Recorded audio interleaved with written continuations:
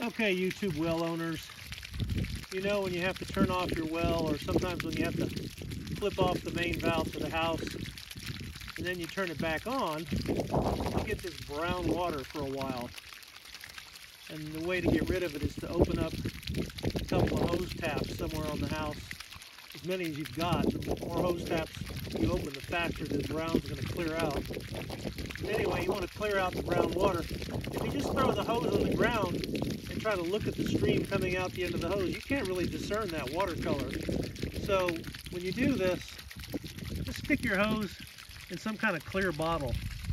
And then every so often, you know, go outside and check it until you see it's running clear. And you can even set this up so you can see it out a window or a door, so you don't have to walk all the way outside to check it out. You don't have to come out in the yard, pick up a hose, try to eyeball how clear the water is coming out of the hose. Just put it in a clear bottle. Then you'll know when you can turn the water off, you know, once it's running clear. I guess I should have prefaced those remarks by saying, you know, you don't want this brown water going into the house. You don't want it going into your shower, your dishwasher, your washing machine, your faucet fixtures, and so on.